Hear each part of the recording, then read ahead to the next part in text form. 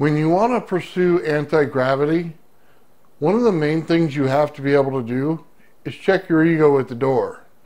To be able to understand other people's viewpoints and understand that you don't always have the answers. Guys, I gotta tell you, in this one, I honestly think I am wrong. And I think a lot of us are wrong. And we take what we get from others, and without verifying a lot of it, we go ahead and we start talking about more of it. And I'm guilty of it. And let me tell you exactly what I'm talking about today. We look at Alexei's Graviflyer circuit, and a lot of us assume at the upper left-hand part that it was a flyback that's running there. And it's been brought to my attention, it's probably not. And this goes to the top and bottom disc, and what we're looking at here is it could just be a transformer with a voltage multiplier. What's the difference? One's 10,000 volts and milliamps, which is the flyback. Then you got maybe 200 volts going into a voltage doubler circuit, which makes it 400 volts, possibly 4 amps down to 1 amp. Guys, when we're talking about circuitry, that's a massive difference. And it goes to what Alexei was actually building. When I show you the actual things that he was working on and what's more in line. Is the flyback more in line? Is the voltage multiplier more in line? Guys, the actual schematic is showing a voltage quadrupler circuit at the end of the transformer. Now, I'm well aware that we have all the circuitry, and we have the original Graviflyer. Charlie C has it. I don't personally.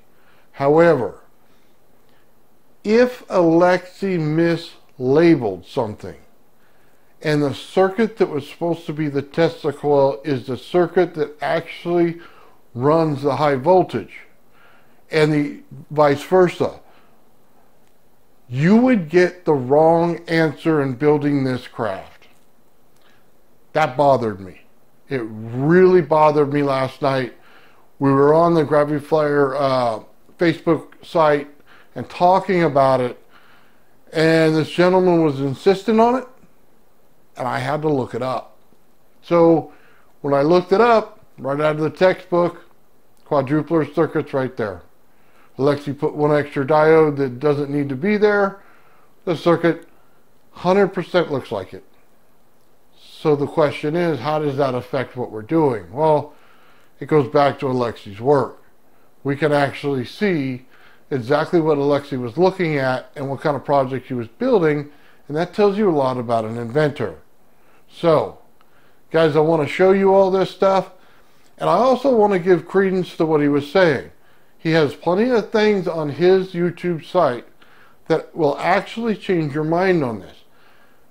When you take a paper lifter and you're lifting it with a Tesla coil, not a paper lifter, you're lifting an ion wind lifter with a Tesla coil and not a flyback transformer, you have my attention. When you can take a disc and you hang it from the ceiling and you can get the thing to swirl and go up, you have my attention. Guys, when you're building circuitry on your channel, and I can see that you're going through the process of how things work, you have my attention. Guys, I'm looking for these things to validate claims. I think this is a very good validation of the claim. Let's get into some of his stuff on his channel. Let's take a look at what he was looking at, and let's see if we can't verify this thing. And I'll show you the best one out of the box first. Let's look at the one where he has it hanging and that disc starts to spin up. You can decide on this in the end, but I'm going to show it to you now. Let's get into it. So we have a disc with a motor suspended from the ceiling, and we have high voltage going into it. From what I understand, it's 400 volts, 1 amp. So let's see how we do. There we go. We can see the spark distance. We can tell the amps are relatively low. There it goes. It starts taking off. So you can see his hand in there. He's just making sure it doesn't go crazy right away. Make sure he builds up the energy into it. Let's see, moves his hand. Let's see what it does. Make sure the energy's close enough, and it takes off. Alright guys, that's pretty impressive. For a lot of us looking at Graviflyers all day that don't move anywhere, is an impressive test. There it goes again. As soon as it gets into contact with it, there's a force upward.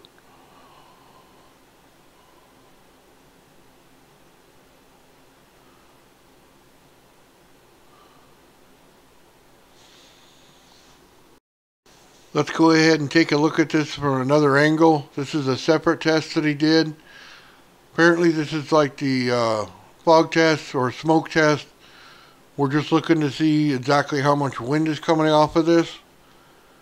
Now the one thing I will say is I don't see the voltage being put into it right now. So anything produced here is just a motor running. As we can see, there's a very little amount of wind coming off of this, which is to be expected because there's no bend in the disc. It's pretty flat. And every time I've done this test, it does the same thing. There's barely anything coming off of it. So you could probably get more out of a PC fan than you can this. So I would have loved to see the voltage on it so that we could see if the ion wind was taking anything more than what we're getting now, but we didn't get it here. You can get a good look at the motor though, and how it rotates. So that's always good. So yeah, not a whole lot. I mean, enough to blow out the flame, but not enough to do much more. What's he doing starting that on fire? Oh no, he's just bringing it up. Okay. I thought he was taking that string and putting it on fire. I can't tell you how many times I'd love to do that when somebody gives me a comment about strings. So the first two experiments were pretty impressive, guys. The first one was really good. He got that thing to spin up. Let's look at this one now. We're looking at a Tesla coil, and we're looking at an ion lifter, and it lifts. Now, normally we see a flyback transformer lifting an ion lifter. And because of the more volts, less amps aspect of it, we can get ion wind. This right here is a Tesla coil. We still get ion wind, so is it surprising? Not necessarily. What I'm really looking at here is we have a Graviflyer that is basically a Tesla coil and some sort of high voltage source. So when you get a Tesla coil to lift one of these, it becomes impressive in how we look at our Graviflyer, because it gives us hope for any type of lift. This is basically ion wind, but it still is a Tesla coil lifting it. That impresses me a lot, guys. You just don't see it a whole lot. And this right here tells you kind of, hey, you got something more going on. You got some verification going on this channel here. So, you know, again, yeah, he shows it's on. Let's see, you know, see it lift one more time. I would have loved to see this, the ion craft here in more detail. That's one of the things I'd love to see, because it looks pretty thick, and I can't see the wire on top. And to be honest with you, the way he's touching things, I don't know if there is. And if there's no wire on top, that's even more impressive. So how is he lifting it? So this is going to be one of those things where I hope the inventor goes back and he shows us everything about this. We saw a quick picture, but that's not enough. If there's no wire on top, how's it working? Is the wire in the center? Is it a coil? Is it simply the Tesla coil lifting it with the coil, which would be 10 times more impressive than a simple wire on top? So I really hope that we can look back at this and do a follow-up video on this one just right here, because that looks impressive. Here's another video from his site. Again, we see the Tesla coil. Guys, I'm not seeing a wire on top of this one either. I don't know what's going on here. The wires are just run to this piece of, what, Tupperware you would call it? I don't know, something from my wife's kitchen, it looks like.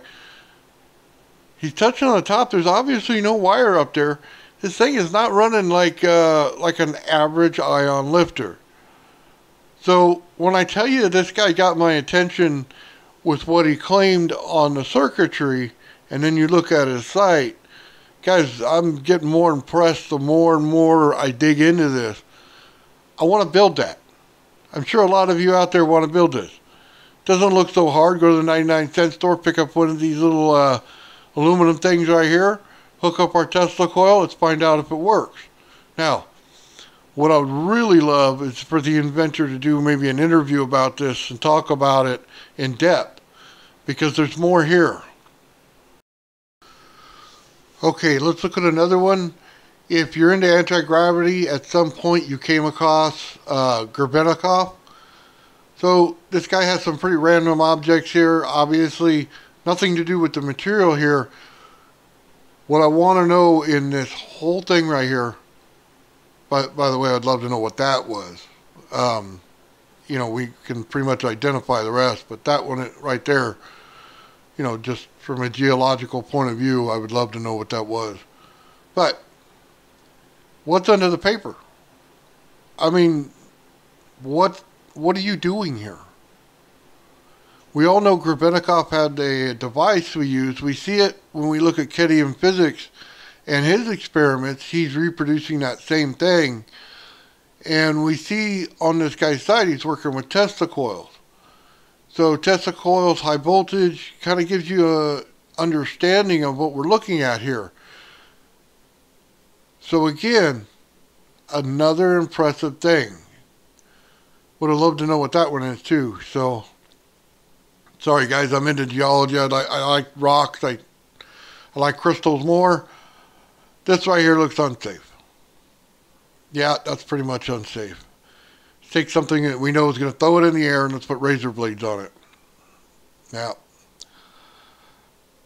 I would love to tell you that I wouldn't do that, but I would be lying to you. I would definitely do it. Okay, more random stuff. Plastics. We went from metals to plastics, from geological stuff. Again, I'd love to know what that is. I'd love to see if they had any magnetic properties. But that was pretty impressive, guys. When you can pull off the amount of things that we're seeing here, it gives credence to your claims when you start talking about other things with the Graviflyer. So let's just throw it all in there. Why not? Here we go. Bunch of random stuff. It's got even more force the more that you put onto it. That's impressive. Let's just get more force and just add a ton of weight. Okay, now that we've seen some of the inventions on this guy's site, let's go ahead and get into our original premise here. This is a Lexi schematic right here. What we're looking for is the upper left-hand portion. I know a Lexi schematic's hard to read, so let's look at a better one. And here we go again. Let's identify the part that he's looking at here. It's in the upper left-hand portion again. And we're looking at a voltage quadrupler circuit. And let's look at the schematic side by side. So what I'm looking at right here is on the right side is the voltage quadrupler circuit. We know right out of the textbook it works. We look at a Lexi circuit on the left. It doesn't work. I built it. It does not function. If we change it just a few diodes and a few capacitors in the right place, we get the voltage quadrupler circuit. Now again, we have to change a few things in there, but not very much. All the main parts are there, which give credence to the argument, is it not a flyback, and is it a voltage quadrupler circuit with a regular transformer? To be honest with you, it's kind of hard to look at this and not see it that way. So let's do our due diligence here. Here in the actual drive that Charlie sent us in the original Graviflyer, this is labeled as the Tesla coil circuit. Let's break it down. This right here is our full bridge rectifier, so AC to a DC conversion. We also have our transformer right here. It looks like we have a capacitor with a resistor right there. And it looks like we have one more resistor right here. So this right here is the breakdown that Charlie gave us. And I'd say it's fairly accurate on everything here except for the Tesla coil. And you might ask, why would I say that? Well, there's no MOSFET. There's no transistor in here. There's no fast switching that a Tesla coil requires. This is a driver circuit. If you said this is a cheap version of a ZVS, well, you'd still be missing the transistor and MOSFET. So the potentiometer, obviously, we had on another circuit. I didn't see it probably on the outside. It is here. It still begs the question. This is not a Tesla coil driving circuit. This is a transformer circuit that rectifies AC to DC, yet it lacks anything to drive the Tesla coil.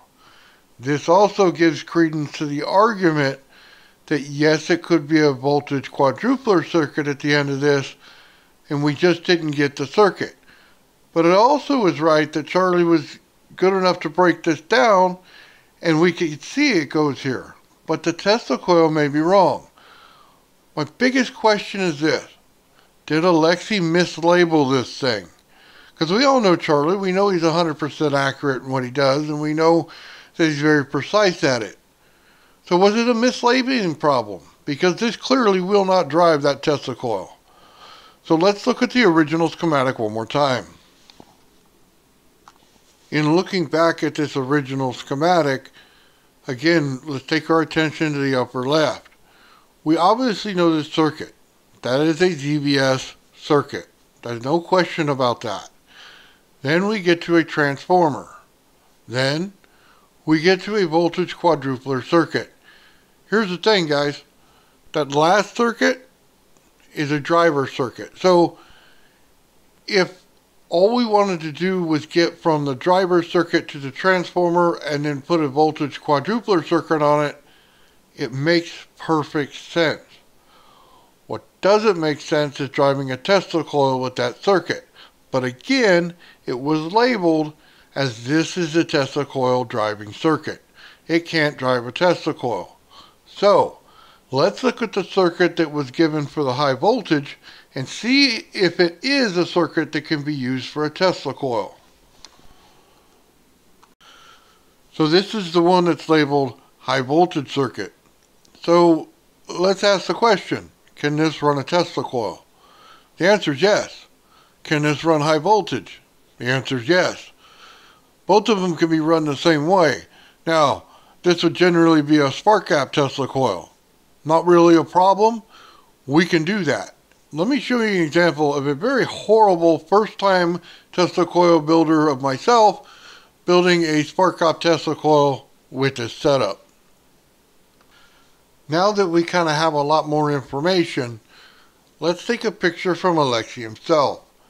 This right here came exactly from his video, and we can see that he has a circuit on the bottom that runs a flyback transformer. We also see the Tesla coil. Are they interconnected? Well, we don't know. To be honest with you, I don't think that they are in this. Could it be an example of, hey, this is what's inside the black box? Yes, it could. Could it also be that the other circuit was the one he's driving his Tesla coil with it? Well, without some kind of transistor, MOSFET, or something like that, I doubt it. So, let's look at what a Tesla coil is. That's basically what we're going to have to do here. A Tesla coil is simply this. We have to take a magnetic pulse and we have to put it in the bottom coil. It will then introduce a secondary pulse in the longer secondary coil. That's all a Tesla coil is. But the thing that gets you there is where we can use a flyback to put a pulse into it because it's run off a ZVS, we cannot take a circuit that does not have a transistor or a MOSFET or some kind of fast switching in order to run a Tesla coil because it doesn't work. So let's just verify everything then. Let's look at the bottom left-hand corner. That is the Tesla coil driving circuit that Alexei gives in his main schematic. We all know this circuit. It's the Slayer exciter circuit. In every picture I showed you, I do not see a Slayer exciter circuit anywhere. Not one. Not even a hint of it. It's not there. So, where does that leave us? Occam's razor. Suppose an event has two possible explanations. The explanation that requires the fewest assumption is usually correct. That's what we have here. You see, none of us can get a hold of Alexei and verify and see, is it a labeling error? Is it correct? So we have to take the very principles that go into this. And look, I'll tell you this right now, Charlie C has never, ever lied to me, and he's never done anything that would say that he was wrong. To be honest with you, I agree with a lot of stuff that he says, and, you know, I've always known him to be truthful.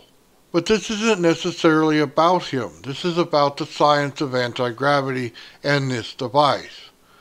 When I tell you we all have to check our ego at the door, I meant it. So I have to check mine now. It is time to give credence to this voltage quadrupler circuit. It makes sense. It looks like it's right with the schematic. It looks like it's right with the materials that were sent over. So it's up to us to verify it. The simplest solution is the simplest thing to do.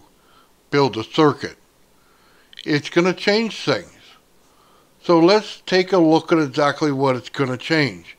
Guys, I don't have a dog in this fight, except for the fact that I want this thing to lift off the ground. I know that everybody in this whole thing wants this thing to lift off the ground. So the right thing to do here is to build a circuit. What do we got to lose? We see an inventor that's showing us a lot of different ways to do things. We see all the stuff that came in. The actual simplest solution is to follow the schematic and let's build it and find out. The winner takes all, man. It's that simple. If it works better this way, let's do it. So, what's the implications of building a circuit? Let's look at the two real quick and let's give it an answer. The average flyback transformer puts out about 10,000 volts and milliamps. So what would a voltage quadrupler circuit do? Well, if you assume that the first input is 200 volts, then you're going to double the voltage. So you're going to get up to 400 volts. If your input amps is about 10 amps or 5 amps, say 5. What you would get in the doubler circuit is you would get down to maybe 1 to 2 amps. So, when we look at it that way, we have to look at what a lower voltage and higher amperage produced a better result. As you can see, the picture right here is one of Alexei's experiments. And the quick question is, would this experiment work better with lower voltage but higher amperage? The answer is yes. You're polarizing a piece of PVC in this by using aluminum. The answer is the more amps in it, but not an over amount of amps, is better than to have milliamps in the circuit. So it gives credence to the voltage multiplier circuit. So, the actual answer is for our device that we're working on in the Graviflyer, would it be better? If we're looking at following what Alexei did and polarizing the actual disc, the answer is yes. If it gives us this same look right here, where the disc spins and flies up, and that's 100% accurate, then we absolutely have to put this into our circuit because we want this thing to lift off the ground. Common sense, I'm going to try it. It's not that much money, guys. I spent more money on something I blew up in 2 seconds. So $150 to prove the answer is a little bit out of my pocket, but I'm good to do it. Well, I mean, if we're going to go after anti-gravity, let's put everything to the test and let the science tell us who the winner is. So that's where I'm at. I'm going to link all the videos you saw here today in the description. I'm also going to link our Facebook group in the description. so that if you want to get in on part of the conversation that's going on there, that you can. Also, if you would like your channel profiled, by all means let me know. If you have stuff that's like this, it's really cool, electrical, as long as it has to do with anti-gravity, guys, I'm all in. If it has to do with atmospheric electricity, I'm all in as well. Anything that's kind of cool like that, if you want to do a profile on this, we can even go as far as a video chat and talk about some of the inventions if you guys want to. I'm all good for all of it. And that's it for today, guys. If you like what you saw here today, please like, share, subscribe, and comment. Do all those fun things, and have yourself a great day. Thank you.